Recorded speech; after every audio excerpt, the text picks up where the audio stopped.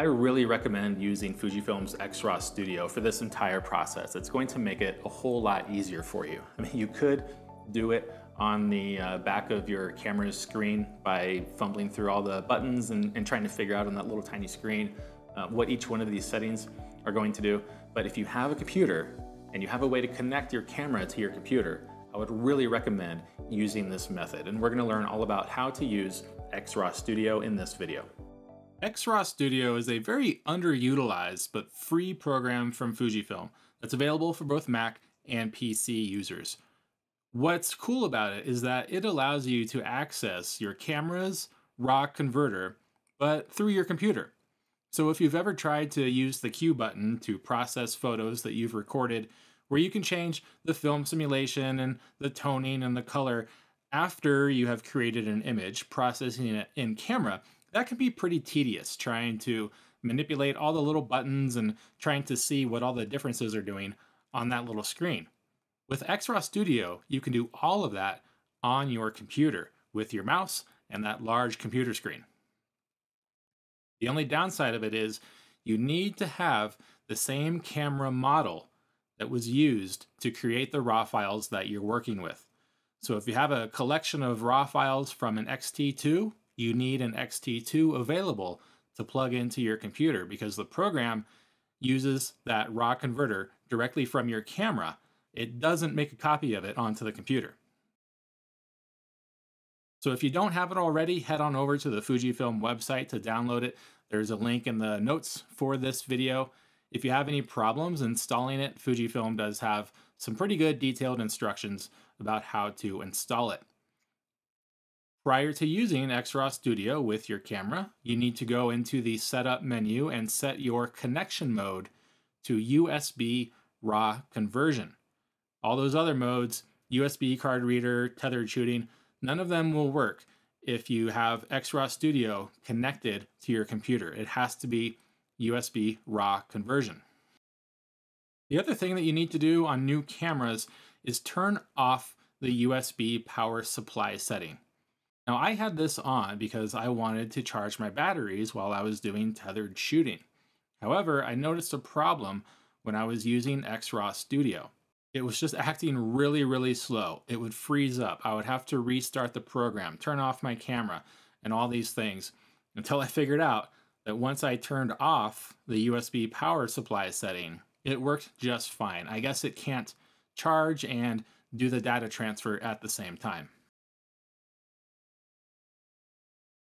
This is what X-Raw Studio looks like when you first open it up and have your camera connected to your computer. You'll see the camera on the upper left-hand side with the firmware version and the battery level. If that's missing, your camera is not connected. There are 4 panels to be familiar with in X-Raw Studio. The panel on the left, at the top, like we said, you'll see your camera model. You have your folder explorer here. Wherever you store your RAW files that you want to experiment with, you can navigate to them here. Underneath that is some basic image info. You'll have your histogram and all of the metadata attached to that photo, including the image quality settings that were used when that photo was captured. On the bottom is your film strip, where you can filter images by displaying certain file types, sort them by date. You can rate them. I can press the number 3 on my keyboard and assign this a star rating of 3 or 5 or 0 to go back to 0 stars.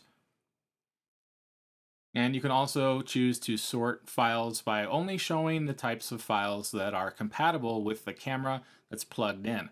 Remember, you need to have the camera that was used to create those RAW files connected to the computer in order to edit them.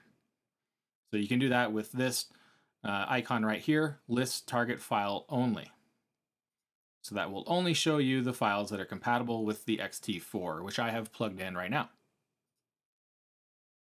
In the center here, this is your image preview window. You can select a full screen image preview. You can do some before and after editing, where you have your before on the left, and then any changes you make to it on the right will show up on the right side.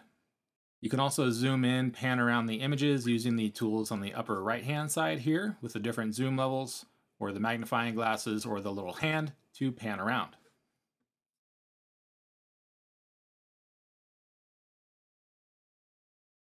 And then on the right side, you will see your profile. On the newer cameras, it will show you the custom settings that are saved in the camera that you have connected to the computer.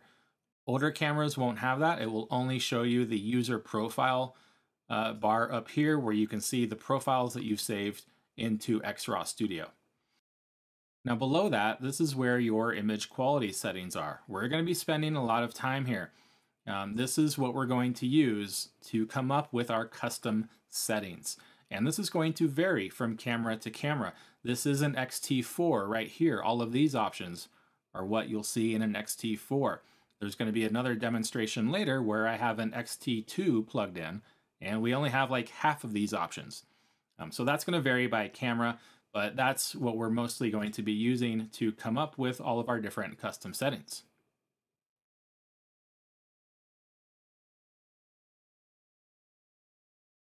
And in order to work on these custom settings, you're going to need a selection of RAW files. If you already have a bunch of RAW files and you have the camera, at least the model camera that was used to create those RAW files, that's great. If you don't have any RAW files, you're going to need to go out and get some. So get a wide variety of images. If you want custom settings that you're going to use for landscapes, get a variety of landscapes. Landscapes that were taken on sunny days in the middle of the day. Landscapes that were taken under overcast skies, maybe some that are taken under a forest canopy, but get a variety. And you're going to want to have as much variety possible in order to get the most accurate custom settings that you can.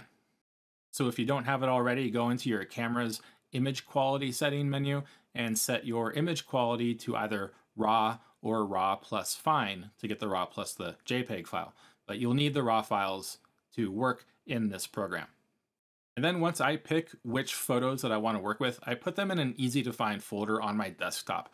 I don't want to have to go searching through this massive folder hierarchy in order to find photos that I want to work with. So I've just created a folder on my desktop where I have copied photos from these different camera models and put them in a folder specific to that camera, which makes this whole process a lot easier and a lot more organized. So if you don't have any RAW files to work with, go out and get some, and we'll see you when you come back.